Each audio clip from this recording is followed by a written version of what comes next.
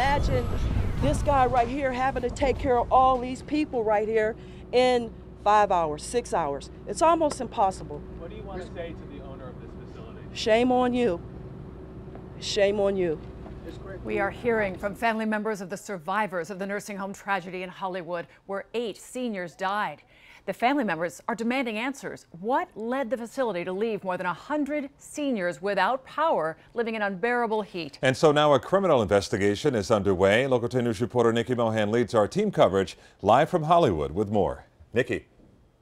Calvin and Lori, a search warrant has been signed but has not yet been executed here at the rehabilitation centers of Hollywood Hills. Meanwhile, today we are hearing firsthand from first responders what it was like inside of this building after they got that 911 call and realized they had a mass emergency on their hands.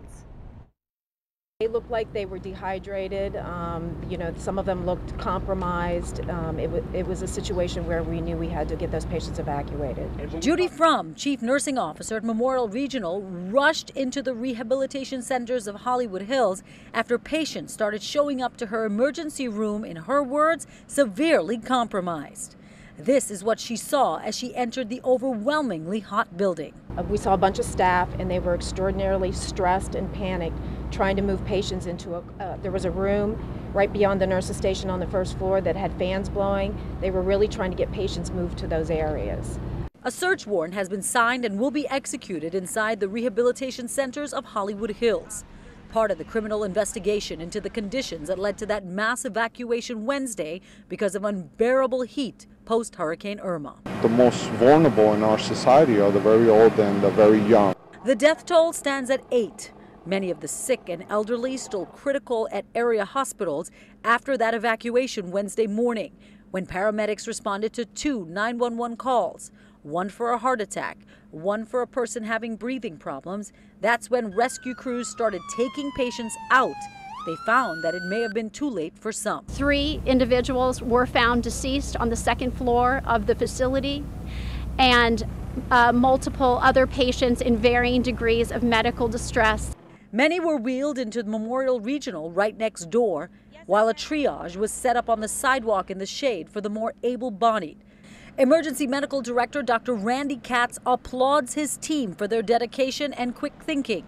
This evacuation happened at a time when there were a lot of available hands. And luckily for us, that was the change of shift. We had a number of providers leaving the hospital and a number of providers coming into the hospital at the same time. Our staff, as Judy mentioned, recognized there was an issue across the street, had already mobilized our MCI, and a lot of our staff left the emergency department with stretchers and wheelchairs and other modes of transportation. The folks at Memorial Healthcare would like to say they could not do this alone without Hollywood PD and Fire Rescue. They're very grateful to them for helping them in their emergency efforts. Now back to that criminal investigation again. A search warrant has been signed, has not yet been executed. Right now they don't know when they'll have any new information for us, but of course when they do, we'll bring it to you. Live in Hollywood, Nikki Mohan, Local 10 News. So Nikki, until there's a search warrant, they can't interview the staff? You know, Lori, I'm not sure if, if they have interviewed the staff. I'm sure they've started that process, but the search warrant, they need to enter the building and document physical evidence in their criminal investigation. When emergency crews went in yesterday, it was just to grab people and get out. Now begins the process of documenting what is inside this building. The facility is shut down, it's cordoned off by tape, and that's what that search warrant will give them insight into what clues there are in there as to what led up in this situation. Lori? All right, Nikki Mohan live right there in Hollywood. Thank you. And understaffing appears to be the main complaint from family members with loved ones in Hollywood Hills. Local 10 News reporter Amy Bateri spoke with concerned families, and she continues our live team coverage now from Hollywood. Amy.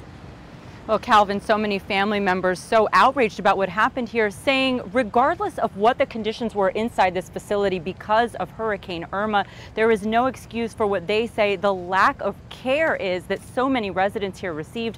Ultimately, as you know, 8 people lost their lives, and the daughter of one resident here, her mother, doing okay today, but she says this is not the first time she's had a safety concern. Police and fire and crime scene tape, and I go, what is this? And did your heart sink? Yes, I thought Mother was one of the people that had died. Evangelina Mulder says her 93-year-old mother, Bertha Aguiar, suffers from Alzheimer's disease and has been stressed since she was evacuated from the rehabilitation center at Hollywood Hills Tuesday.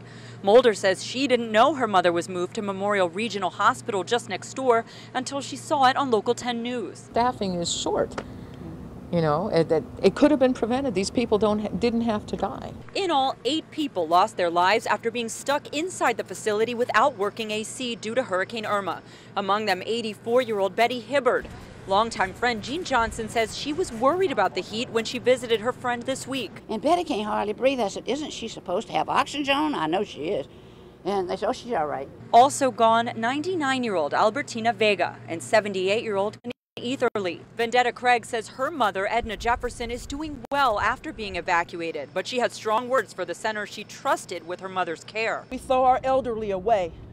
They're a cash crop. It's not necessary. That's my mother, somebody's sister, somebody's father.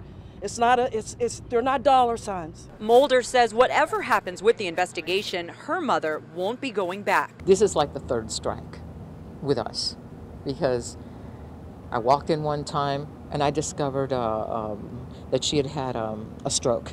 I discovered the stroke.